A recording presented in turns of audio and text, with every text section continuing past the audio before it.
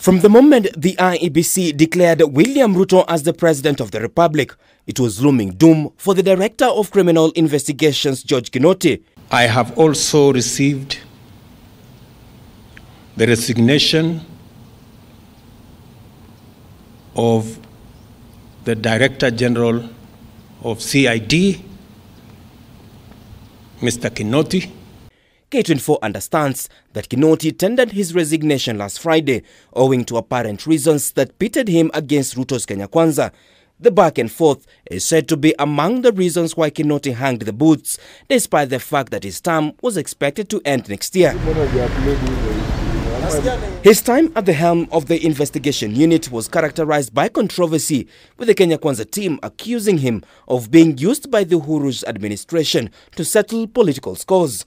At the National Delegates Conference of March 15th, Ruto promised to rein in the DCI. They have weaponized the DCI, and I want to tell them, on our first day, we will free the DCI.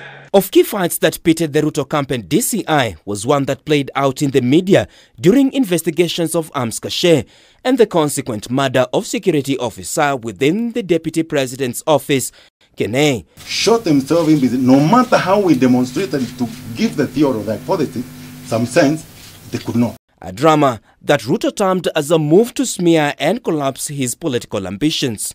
Nataka kumwambia bwana DCI, tafadhali my friend, fanya kazi ya askari, chunguza, tafuta ukweli.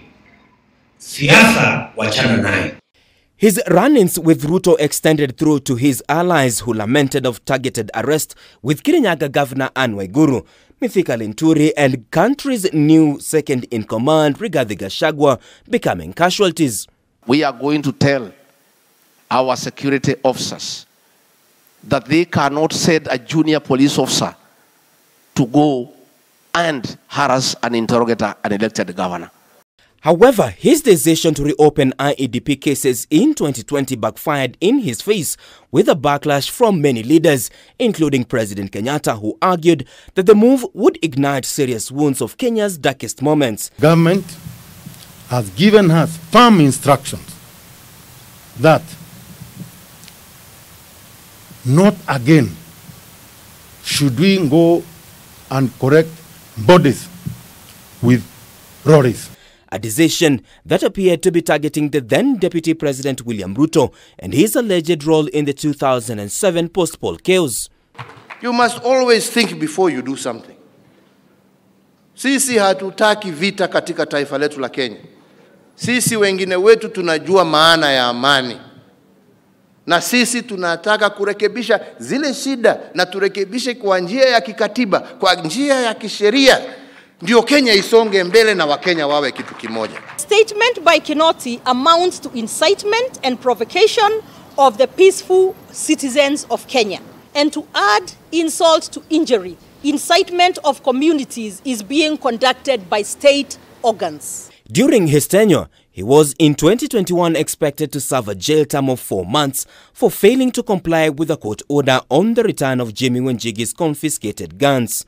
Kenya Kwanza would also launch a scathing attack on Kinoti following the detention of the Venezuelans at the height of August polls.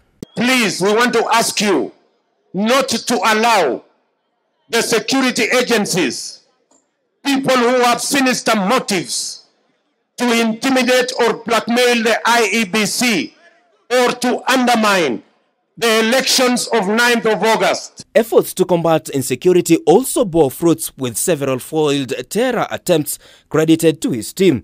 Kinoti would also oversee the launch of a 4 billion ultra-modern forensic hub and was last November elected to the Interpol Executive Committee for a period of 3 years.